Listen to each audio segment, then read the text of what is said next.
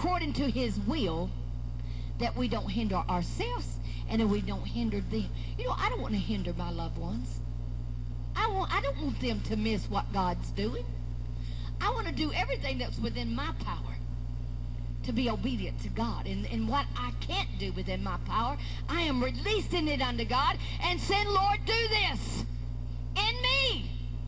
Do this in me. Do it in your people, Father.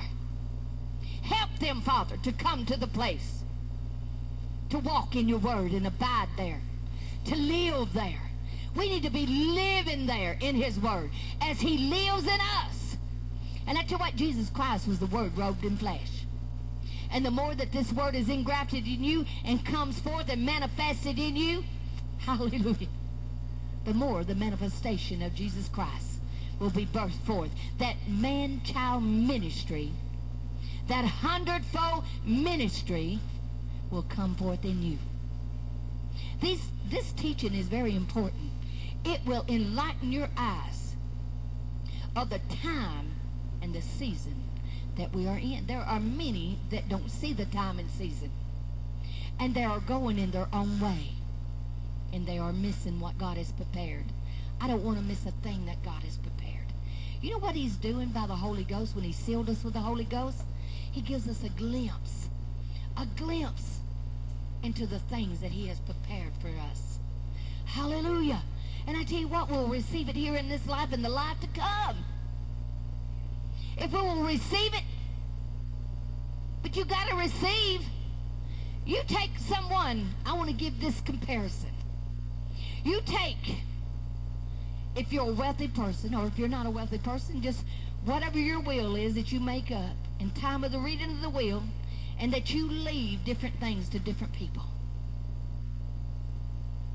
And if you have not cut them out of the will, but you have left them in the will, that's just like when the wealthy, none of their families, boy, they make sure they don't miss that will, reading of the will, because they want to be there to claim whatever was left to them and get upset when something wasn't left.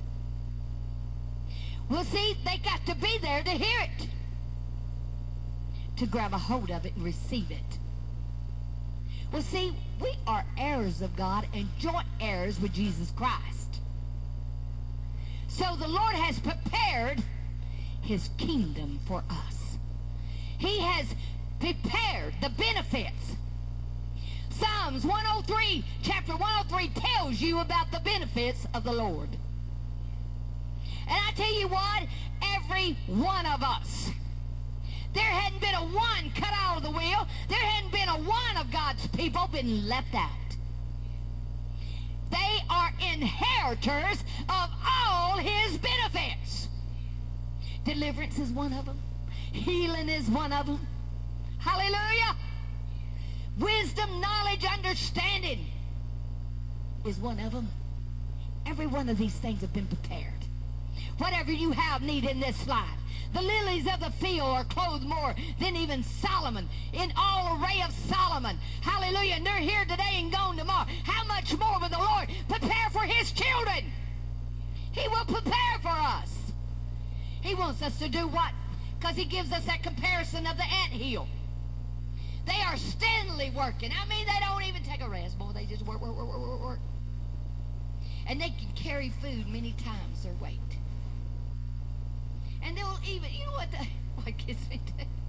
And if it becomes too much for one to carry, as many as it takes, they'll get in a line under there and they'll carry it together.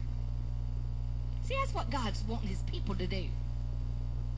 Carry what I've given you to carry, and when it's come to be too much, join together. Bear one another's burdens. Love one another as I have loved the church. Come together in one mind, one accord, and one spirit, in the unity of the faith. Hallelujah. Into the fullness of the measure of the Son of God.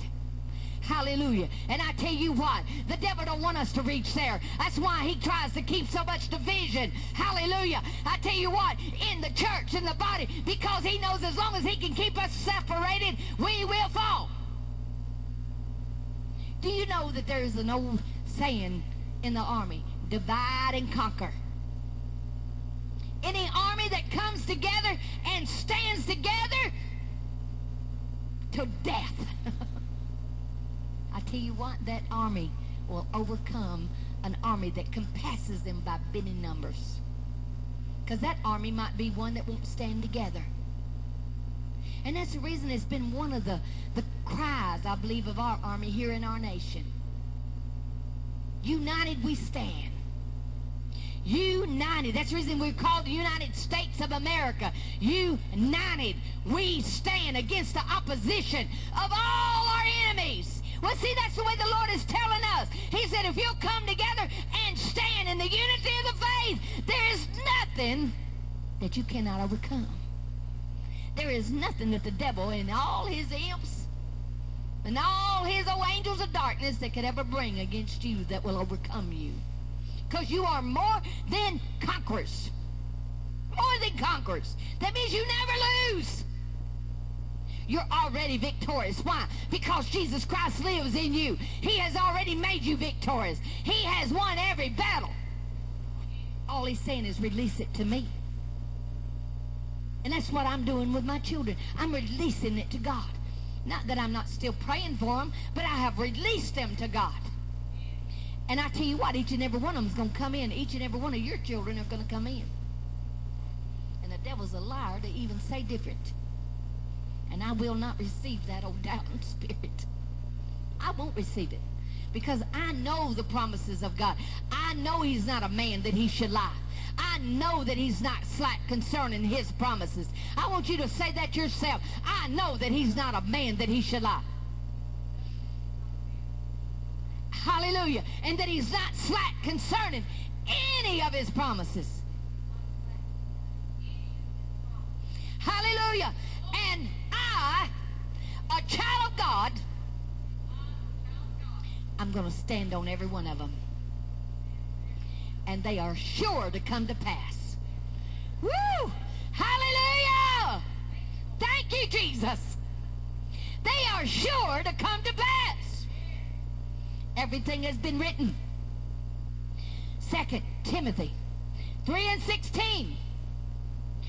All Scripture is given by inspiration of God. And it is profitable. And I want to read you the meaning of profitable. It means advantage, benefit, gain. So it means it is profitable to you in every word. That it gives you the advantage, it gives you the benefit, and it gives you the gain over the enemy. You are sure to win the battle. Hallelujah. And see, when we truly realize and know it, we will enter that battle in a different frame of mind. We will have the mindset to go into that trial, that fiery trial, knowing that we are a winner. That the Lord will work what he needs to work, and we won't have to be there as long either. I have found that to be true in my own life.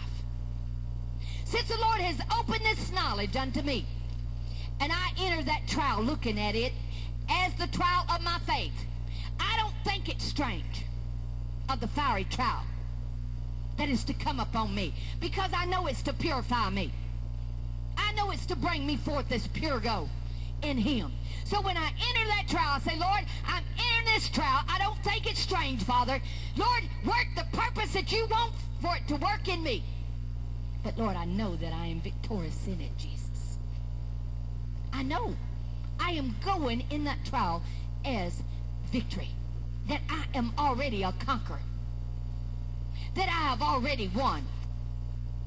And I tell you what, the Lord, while we are in that fiery trial, he will open up to us. He will enlighten to us the things that we need to see to get the dross out of our life. And as we cleanse up by the word of God, I tell you what, you'll feel that empowerment of God's word. I tell you what, this word is real. It will fight for you. It will live for you as you live it through your life. See, that's the reason the devil has lied to the church world and trying to lie to God's Real people. Saying that you don't have to live by the word, that you can't live by the word.